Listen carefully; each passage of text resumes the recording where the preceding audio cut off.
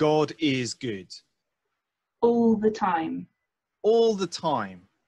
God is good.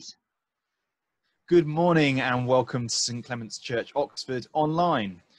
Welcome if you're a St Clement's regular or if you think you're an irregular. Welcome if you're feeling old, feeling young, feeling up or down. Welcome if you're on your own or your home is just a bit too full. And welcome as we gather to worship the living God together, who and wherever we are. In this all age, all generations online service. It's great you're with us.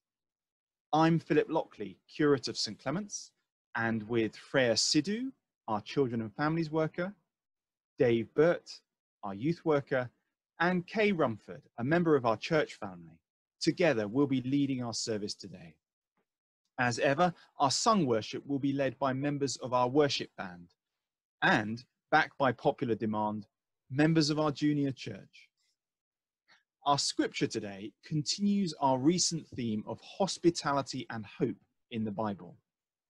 As we move into the New Testament and hear the story of everyone's favorite tree-climbing tax collector, Zacchaeus. Kay will be sharing with us two reflections on this memorable story of when Jesus invited himself to Zacchaeus' house, scandalizing the neighborhood by seeking his hospitality. And Zacchaeus responds by taking an entirely new direction in his life, discovering hope as salvation came to his house. Besides this, we'll have both a dramatic reading and Playmobil intercessions contributed by members of Junior Church. And Freya is back with more card and more cutting, less folding this time. So have your scissors and card at the ready. All that's to come. Let's now begin our worship with the Church of England's prayer of the day, the Collect. As ever, please, wherever you are, join in the words in gold. We pray together. Gracious Father, by the obedience of Jesus, you brought salvation to our wayward world. Draw us into harmony with your will, that we may find all things restored in him, our Saviour, Jesus Christ. Amen. We sing our opening song of worship. Hallelujah.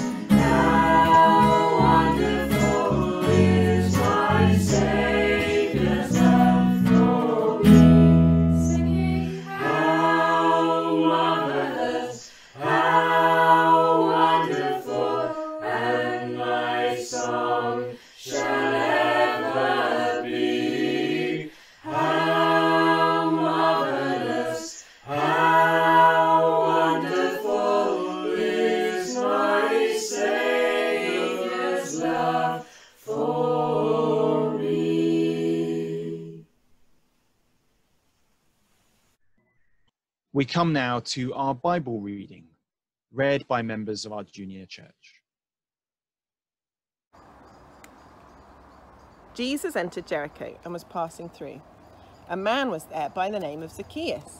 He was chief tax collector and was wealthy.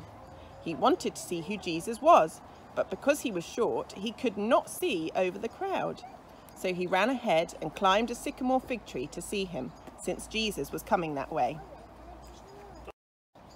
When Jesus reached the spot, he looked up and said to him, Zacchaeus, come down immediately. I must stay at your house today. So he came down at once and welcomed him gladly.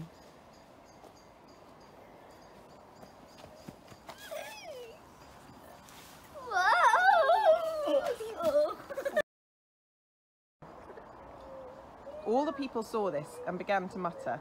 He has gone to be the guest of a sinner. But Zacchaeus stood up and said to the Lord, Look, Lord, here and now I give half of my possessions to the poor, and if I have cheated anybody out of anything, I will pay back 4 times the amount. Jesus said to him, Today salvation has come to this house, because this man too is the Son of Man. The Son of Man has come. The Son of Man came to seek and to save the lost. The story of Zacchaeus is one of the most well-known in the Bible. We may be familiar with it from our junior church days. We may have sung about Zacchaeus, drawn him, acted out the story. In fact, if we'd been in church today, we probably have one of you up in the pulpit pretending to be Zacchaeus in a tree, with someone else walking by pretending to be Jesus. Because what we all remember about Zacchaeus is that he was small and that he climbed a tree so he could see Jesus. But his story is about so much more than that. With Zacchaeus, we see an example of God's extraordinary love and of how we should respond, a story of hospitality and hope. It begins with Jesus. He was passing through Jericho, an important trading town, on his way to Jerusalem. In fact, this was his last journey, a journey which would end in his death. He may have been aware of what he was facing, his mind full of where he was going and what he would have to do. But his reputation had gone before him. For 3 years he'd been preaching and healing and caring. A crowd of people in Jericho wanted to see him. Zacchaeus wanted to see him. We've probably all been part of big crowds at some point in our lives, although it may be hard to believe that at the moment as we live our socially distanced lives. We may have been part of a crowd waiting to see a famous person, as here in Jericho. My great-uncle was Mayor of Chesterfield during the Queen's Silver Jubilee year and entertained her to lunch. My family arrived very early to make sure we were at the front of the crowd before the balcony where she'd appear. I suspect that may have happened here. The rumour going before, Jesus is coming, let's get to the front. But Zacchaeus couldn't get to the front. He was both small and unpopular because he was a chief tax collector, probably with junior tax collectors under him, rich from his job and possibly from taking a bit on the side, identified with the hated Romans. So no one was going to make room for him. You can imagine him at the back of the crowd, peeking through gaps and jumping to see whether he could get a look. When that didn't work, he climbed a tree. That way he'd be able to see Jesus. And he did see Jesus. But more significantly, Jesus saw him. When Jesus reached the spot, he looked up and said to him, really ordered him, Zacchaeus, come down immediately. I must stay at your house today. Zacchaeus. There is something very powerful about names. Any good networker will learn people's names and use them frequently. It says, I know you, you're important to me. Conversely, taking away someone's name is a punishment, saying you don't matter. If you watched the film of Les Miserables with the church a couple of years ago, or have seen it otherwise, or the show, you may recall the scene when the prisoner is released and reclaims his identity. I am no longer a number. I am not 24601. I am Jean Valjean. I don't know how Jesus knew Zacchaeus' name, but his use of it is very moving. He was saying, Whoever you are and whatever you've done, I know you and I want to be with you. In Isaiah chapter 43 verse 1, God says, "Fear not, for I have redeemed you. I have called you by name. You are mine." This is what Jesus was saying to Zacchaeus as he commanded him to come down and take him home. What he says to us all: I have called you by name. You are mine. I have called you by name. You are mine. We come now to a time of prayer, and we're going to take that idea of the importance of names, Jesus addressing Zacchaeus by name, and using the names of other figures in the Bible to represent the people we want to pray for this week. The name of persons in the Bible can become for us the names of all the people God knows by name at the center of our prayers. If, while you pray at home, you feel drawn to pray for someone you know experiencing a situation like the Bible character we're picturing, why not write their name down and remember them in prayer throughout the week ahead? As we pray to the words, "Lord, in your mercy," please respond, "Hear our prayer." Let's pray. Lord God, we remember Mary and Joseph and their child Jesus, forced to become refugees, made fearful by the need to flee Herod, anxious for the safety of their child. Lord, this week we name in prayer all families with children, for parents anxious about decisions, income, the future. We pray for all households where there is conflict from stress, for all homes that feel empty, for everyone feeling a long way from loved ones. Lord, we pray for peace, for safety, for times of reunion and broken bonds repaired. Lord, in your mercy, hear our prayers.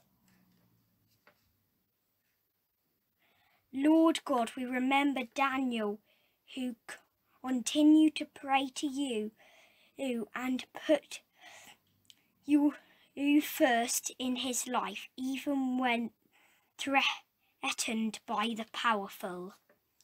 Lord, this week we name in prayer all who fear to practice their faith in public, who are made afraid in workplaces, homes, communities across the world. Lord, we pray for your spirit of freedom to be at work in their hearts, in the hearts of persecutors, in the hearts of decision makers, so that tolerance and truth may be realised through all the earth. Lord, in your mercy, hear our prayer. Lord God, we remember Martha, Mary and Lazarus, the friends of Jesus, whose home was a place of care and concern in the face of sickness and death. Lord, this week we name in prayer all who are unwell, suffering body, mind or spirit, and any who are approaching death. We pray for those sick with the effects of coronavirus, and we pray for all who care for them in hospitals, surgeries and care homes. Lord, bring your healing and wholeness and give peace to the anxious and afraid. Lord, in your mercy, hear our prayer. Lord God, we remember Solomon and the difficult but wise decision he was called to make. Lord, this week we name in prayer all who are having to make difficult decisions in national and local government, in businesses and workplaces, in schools, colleges and universities. Lord, we pray for wisdom and for justice, mercy and humility. Give rest in times of tiredness and renew their strength for the day ahead. Lord, in your mercy, hear our prayer. Finally, Lord God, we remember Paul, whose plans were changed by unexpected events like shipwreck, and still his faith was not shaken. He kept going with you. Lord, this week we name in prayer all who are dealing with dramatic change to their plans in life. For anyone facing the end of a job the loss of hopes for the future, for all feeling shipwrecked, cast on a strange shore, not where they expected to be. Lord, we pray they will know you are with them, guiding, comforting, showing the way forward. Lord, in your mercy, Hear our prayer. Amen. Our Father in heaven, hallowed be your name. Your kingdom come, your will be done, on earth as in heaven. Give us today our daily bread. Forgive us our trespasses, as we forgive those who trespass against us. Lead us not into temptation, but deliver us from evil. For the kingdom, the power, and the glory are yours, now and forever. Amen. Amen. Amen. Amen. Yeah!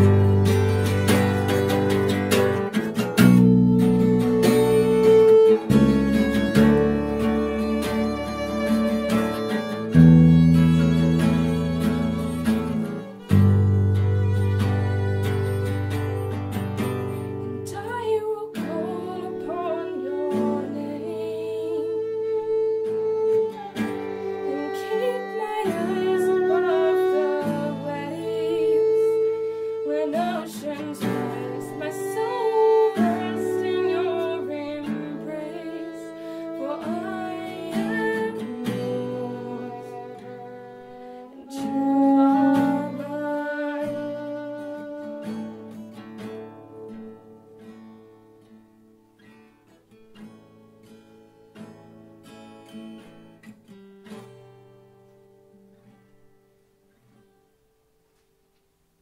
We left Zacchaeus up the tree, with Jesus below commanding him to come down immediately. And why? I must stay at your house today. This is a kind of reverse offer of hospitality. Jesus is inviting himself to Zacchaeus, something which would seem odd to some people. Surely Jesus should wait for an invitation. Maybe we should all be braver about inviting ourselves into others' homes. Anyway, Zacchaeus didn't mind. In fact, he welcomed him gladly at once. His reaction was one of joy that Jesus should choose to come and spend time with him. Moreover, he appears to have taken him home immediately. No apparent messages ahead to tell the servants to make preparations. Jesus was going to have to take Zacchaeus as he found him. This is not how many people prepare for guests. I had a lovely aunt who loved entertaining. However, it would take her the whole of that day, and possibly the one before, to cook and clean and get the house and meal perfect for her guests. And she was a great host. But Jesus doesn't expect us to clean up our lives before he comes to us. He comes to us so that we can clean up our lives, as here with Zacchaeus. We can't make ourselves fit to receive Jesus. He is perfect and we are not. We mess up and get things wrong. We may not consider ourselves to be as sinful as it appears Zacchaeus was. We may not have cheated anyone out of money, but we don't live as God would want us to live. Only Jesus can save us from that mess. He didn't come to save the perfect, as he said here, for the Son of Man came to seek and save what was lost. This encounter is a human example of the parables Jesus told about lost things, the lost coin, the lost sheep. The woman turned her house upside down to find the coin she'd lost. The shepherd left his 99 sheep to find the one which was lost. Jesus came to save the lost. Zacchaeus, us. And Zacchaeus understood this, as the people of Jericho didn't. They saw Jesus going with the man they considered to be a sinner and grumbled. But Zacchaeus was ready to receive Jesus, and maybe they were not. They hadn't got the point. We're not told what Jesus said to Zacchaeus, or whether he'd previously heard Jesus speak and was already reviewing his life and what was wrong with it. What we are told is that his life was turned upside down. John wrote in his first letter, chapter 3, verse 1, "How great is the love the Father has lavished on us, that we should be called children of God." And that is what we are. Incredibly, joyously, we are God's children. I love the use of the word lavish in that passage. God's love is extravagant, extraordinary, overpowering. It's how he loves us and how he loved Zacchaeus. And Zacchaeus responded in kind. "Look, Lord, here and now I give half of my possessions to the poor, and if I have cheated anybody out of anything, I will pay back 4 times the amount." His response is also lavish. It's extravagant, it's sacrificial. He wouldn't be left with much once he'd given all that away. His life is turned around. He acknowledges his sin and makes restitution far more than the law required. He gives away half his possessions. He understands what the rich young ruler whom Jesus met in the previous chapter of Luke's Gospel didn't, when Jesus told him to sell everything you have and give to the poor. That man didn't understand and couldn't make that sacrifice. Zacchaeus did understand and did make that sacrifice. As John went on to say in the same letter, chapter 4, verse 11, "Dear friends, since God so loved us, we ought also to love each other." God loves us lavishly, extravagantly, enough to die for us, so we also should love each other, everyone offering to them the same acceptance and hope that Jesus offered to Zacchaeus, the same material generosity and recompense as Zacchaeus offered to the people of Jericho, the same sacrificial love as took Jesus to the cross.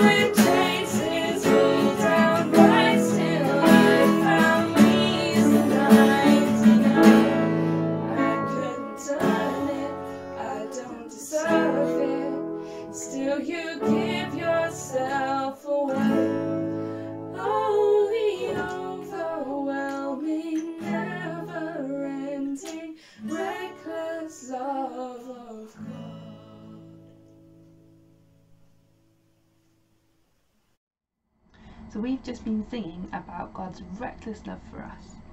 God's love is something that we all have, and it's something that we can all share. Let me show you what happens when we step out and share God's love. And Susie is going to help me with this. Hi Susie! Hello Freya! Lovely to see you. We often miss each other. Yes, we do. Well, thank you for helping me today. No problem. What have you got there, Freya? So I have this piece of paper, and it's going to represent God's love. Now, God's love here has 4 corners. How many corners would I have if I cut one off and gave it to you, Susie? Well, 4 take away 1 is 3, so you would have 3 corners.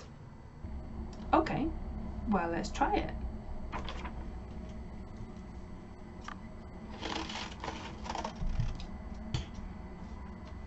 Here you go, Susie. Oh, thanks. I want to share God's love with you by giving you one of the corners. Oh, thank you. Having given one away, I should have less. So let's just check. 1, 2, 3, 4, 5. I have even more than when I started. Whoa. Susie, how many corners did I give you? 1. Could you count for me just to make sure? 1, 2, 3. You received more too. If I gave another corner away, the same thing would happen. God's love doesn't get smaller, it gets multiplied. That's such a great image. Susie, would you like to join with me in saying thank you to God for his love and saying sorry for when we get it wrong? Good idea, yes, please. God, we are sorry for all the times when we have not shared your love with others. Thank you, Lord, that your love doesn't get used up. Thank you that you can multiply what we have to give and make it greater. Please help us to see the opportunities and give us the courage to share your love with those around us. Amen.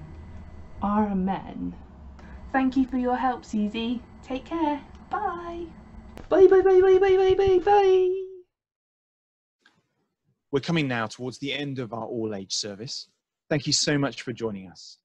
And we very much hope you will join us again next week. Do remember the new sheet sent out by email on Friday. This week's edition covers next week too, as the parish office is closed this coming week. Just to let you know, in the new sheet, you'll find a short note on developing plans to reopen the church. As you'll be aware, places of worship are permitted to reopen this month for private prayer and services, providing certain conditions are met and government guidance is followed. Our wardens and risk management team are working hard on what arrangements may be possible at St Clement's, and we hope to share more detailed plans in due course. Thank you so much to those of you who have already been in touch with the parish office about volunteering to help with opening the church building when that happens. We're looking to build up a team of volunteers to enable this, so if you think you could be a part of that, please do get in touch, again by emailing the parish office. Contact details on the screen. Coming up this week, don't forget, we'll be meeting for morning prayer on Tuesday and Wednesday at 9 o'clock in the St Clement's Zoom room, 9 a.m. And the Zoom room is, of course, the place many of us in the church family continue to meet together at around 10 o'clock in the morning each Sunday for virtual coffee, company, and a catch-up, before many of us go on to watch and worship together at 10:30. If you're new to St Clement's, or this is the first time you've watched, you're really welcome to join us. So if you'd like to join us or also receive the news sheet, please do email us at the usual address and we'll get back to you as soon as we can. We come to our final song, the recently premiered and much acclaimed composition of members of our junior church.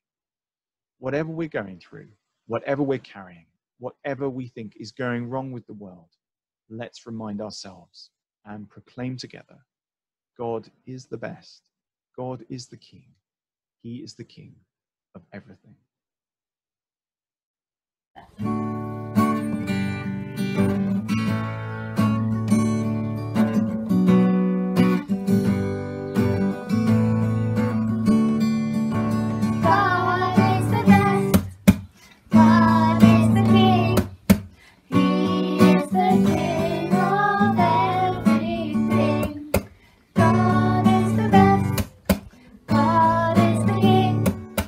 He is the King of everything.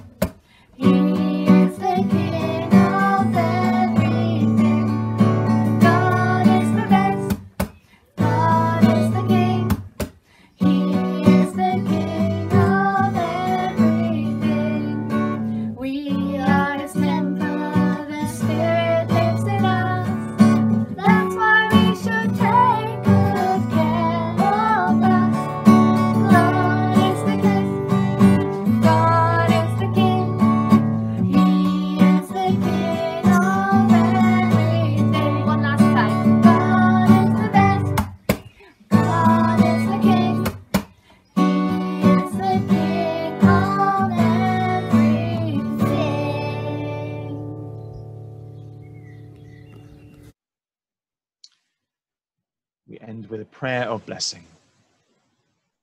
God the Father, who has given to his Son the name above every name, strengthen you to proclaim Christ as Lord, and the blessing of God Almighty, the Father, the Son, and the Holy Spirit be with you now and remain with you always.